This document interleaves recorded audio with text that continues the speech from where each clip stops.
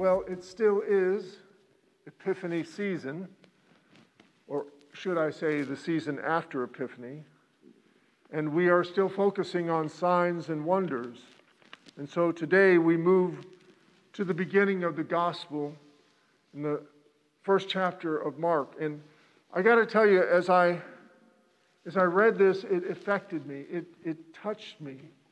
And a couple of things came immediately to mind. And the first thing I realized is that I am not called to be the pastor of this church. Some churches, their pastors express their relationship with the church as a call, but in our United Methodist denomination, it's clear to me that I am not called to be the pastor of Christ by the Sea. In fact, I was never called to be your pastor. Instead, we say, I was sent to be the pastor here. And there's a huge difference. Because when you're sent to do something, you're sent to do a task, take on a responsibility, fulfill a role. And these are all important things, and all of us have been in a business, some place of employment, working with our children at home, where we have been sent, right? I can remember being sent to the grocery store to get diapers and formula because we needed them. But it's a task. It's something you do. A call is of an entirely different nature. A call is about who you are, your very being. And today that's what we want to talk about, because this is the call of the gospel. So let's begin. This is after the baptism of Jesus, and in verse 14 it reads like this. Now after John was arrested, Jesus came to Galilee, proclaiming the good news of God and saying, the time is fulfilled, and the kingdom of God has come near. Repent and believe in the good news. As Jesus passed along the Sea of Galilee, he saw Simon and his brother Andrew casting a net into the sea, for they were fishermen.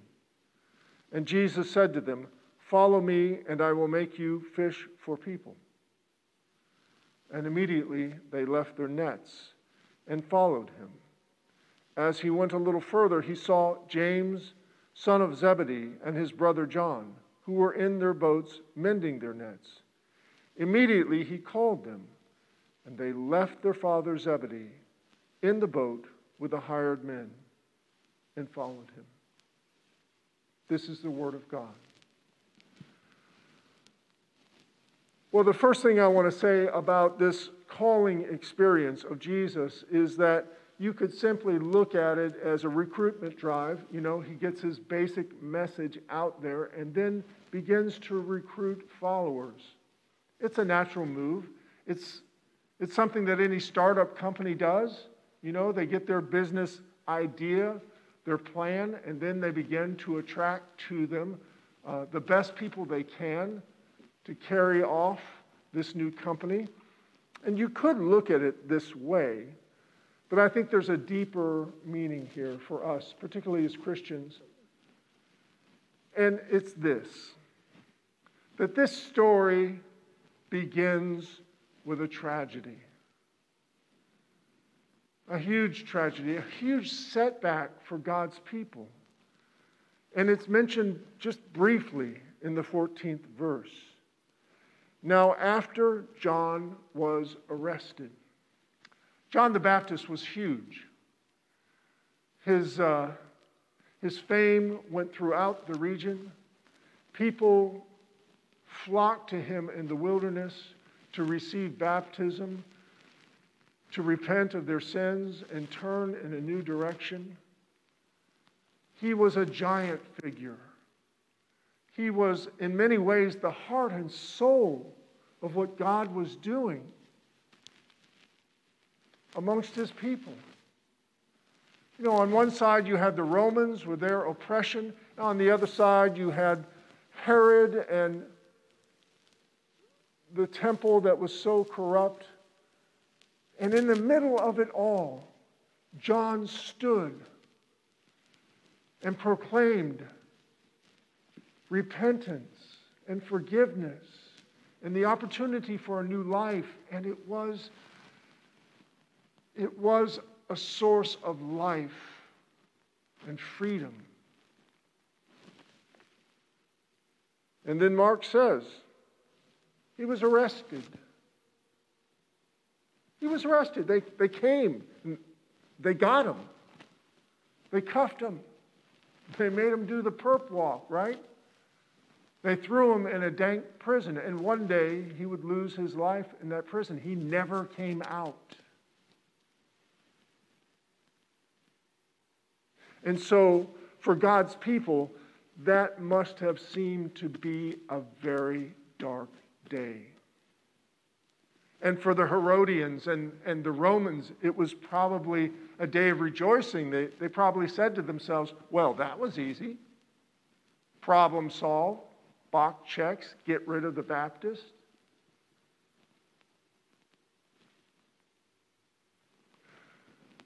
Too often, I think, we think that simple historical disasters, setbacks, troubles can thwart the will of God. But now, as we reread the story of John's arrest in the context of Jesus' ministry, what we see is that God is taking John off the stage so that Jesus can stand in the center of it. The torch has been passed from one to the other. And now Jesus is the one who is the focus of God's redemptive love. And how he does it is significant. You see, John withdrew to the wilderness and called for people to come out to him. We'll see in this passage that Jesus instead goes to the people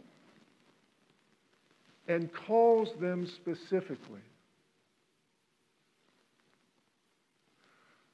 So then, he walks along the seashore and he calls a handful of fishermen. These are not the only ones he called, but they're the first ones. We also remember that he called Levi, the tax gatherer, just walked past his booth where he was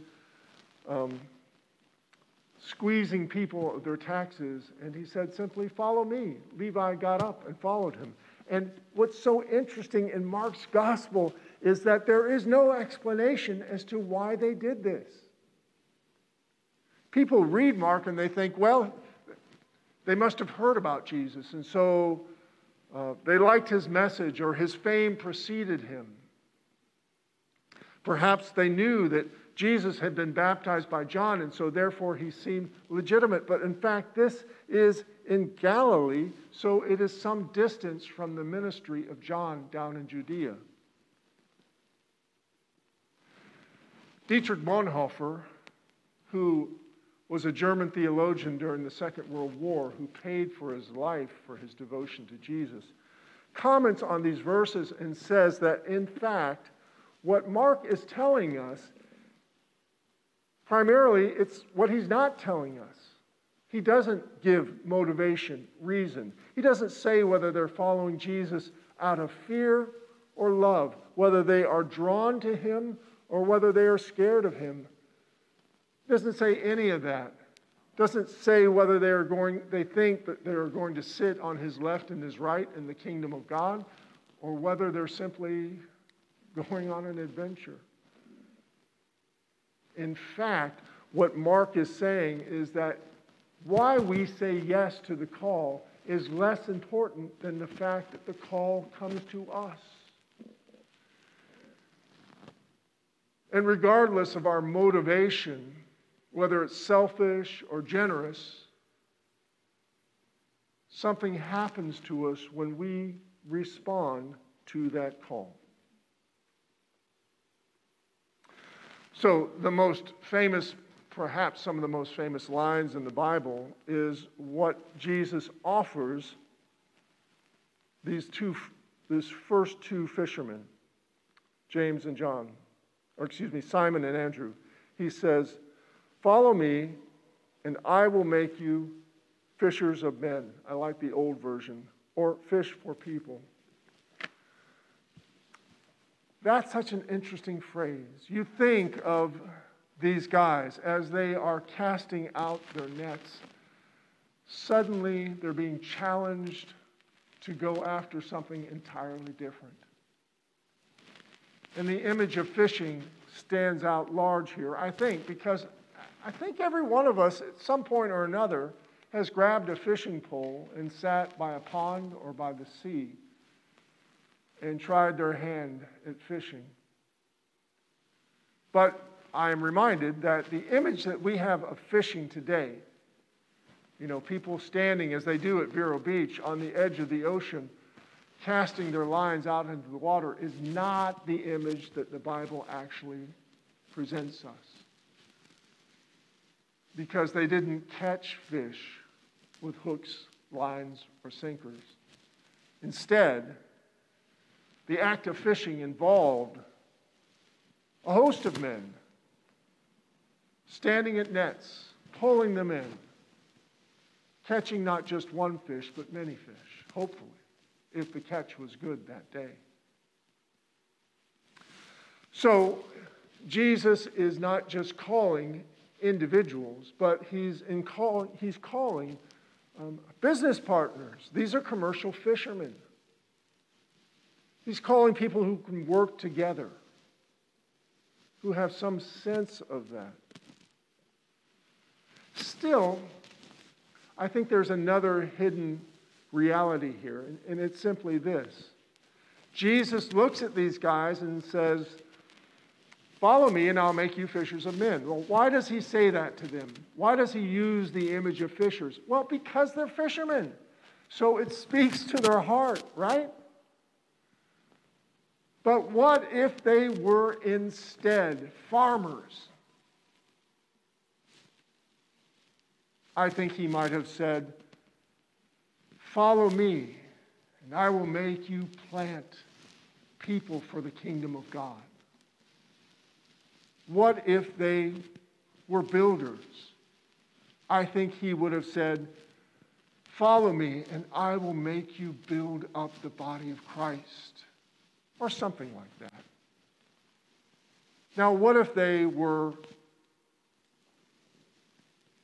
corporate tax lawyers on Wall Street? He would say, I don't know what he'd say, but he'd say something. He would say something to speak into their heart. And this is important to understand. When Jesus extends the call, it's not just a blanket call to all humanity. Rather, he speaks into your life, your context, your situation, and calls you. That's the real lesson here. But beyond that, there's another lesson, and it's simply this, that Jesus is going to make us into something. When I was a kid in Fort Lauderdale growing up, somehow the church I attended, believe it or not, we actually had a couple of kids whose parents were involved in organized crime. It's true. Their parents didn't come to church, but they came to youth group, and we loved them. But I remember going to one of my friend's house for a pool party with our youth group, and it was on the Intercoastal Waterway, an enormous house, and all around the backyard were Italian statuary, and there were men in suits standing on the edge of the seawall looking out while we had our pool party. And somebody mentioned to me, "I think he's a made man." And I said, "What?" And that was Sam's father. He was not just in organized crime, but he was in La Cosa Nostra. That is to say, he was a made man. And if you were considered to be a made man, you were head and shoulders above everybody else in the organization. When you were made, suddenly you had powers and authority that had exceeded your grasp before that moment. Now, I know it's crazy to compare Jesus' calling of his disciples with the initiation of mobsters, but the phrase, a made man, lingers in my mind. And what it tells me is simply this, is that when you're called, you are made, remade, so to speak. You are transformed into somebody and something else. Your priorities are radically reordered. And Jesus becomes the center point of your life, your focus. To him, all your obedience is given. Now, we know that this didn't happen instantly. In fact, we know that these disciples, particularly Simon, as they make their way through the story of Mark, they blunder, they make mistakes, they get the answers wrong, they frustrate Jesus, they drive him absolutely crazy with their selfishness and their lack of understanding of the gospel. But nonetheless, they've made that commitment. And to tell you the truth, the story of Mark, or any gospel, is really a story of rebirth. People sign up. They step forward. They join. They hear the call. And they put their best foot forward. And then they fail. And they struggle. It's a hard process. To me, it is a rebirth that they go through. We talk about this all the time in Christianity. In the evangelical tradition, we talk about being born again or born from above or receiving the divine adoption. And this is the beginning part of it. These are, as it were, the labor pains of making that transformation. I wonder how many of our ladies here in this audience today have given birth. Was it an easy process? Was it simple? Was it just a day at the hospital and done? No. As a matter of fact, for many of us, it comes suddenly and almost unexpectedly, and we think it's going to happen, especially that first child, and then you wait and wait and wait and wait. Sometimes hours, sometimes days for that first child to show up. It's excruciating, just the waiting. Jesus compares the coming of his kingdom to a woman in labor sometimes. And so what this means is that it's not easy, and sometimes it's quite difficult. Sometimes there'll be ups and downs, sometimes betrayal and failure. But the call upon us is greater than anything with which we can resist it. Our own stupidity, our own selfishness, our own desire to be right all the time and to pummel anybody who disagrees with us. All that recedes, and the deep wisdom of God finally overtakes us in resurrection. This Simon who responds to Jesus becomes Peter, and then after the resurrection becomes somebody entirely different than he ever was before. My friends, God's call is upon you. The call of the gospel. Jesus says, "Follow me." Have you responded? And more importantly, do you understand that in your everyday life, He is remaking you. He is changing you. You are being born again.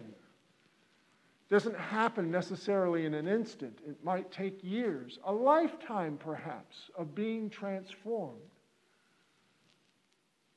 But He will not be deterred.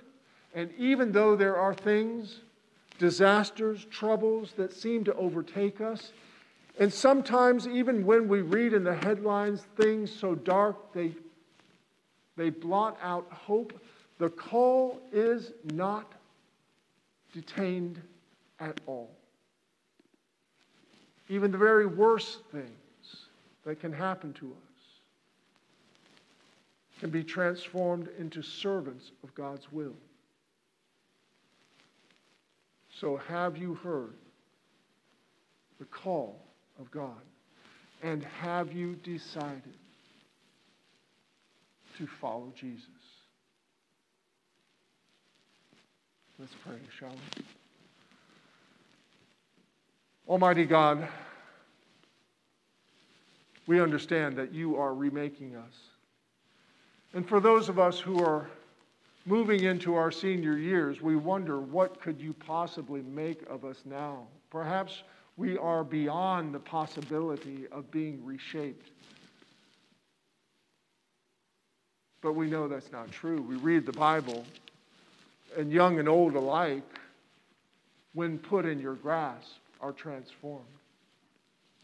Forgive us, O God, when we think that we have exceeded our expiration date, when we think that we are no longer serviceable for service in God's kingdom. Instead, speak the call louder to us, clearer. Break into our minds. Break open our hearts. We ask this all in Jesus' name. Amen and amen.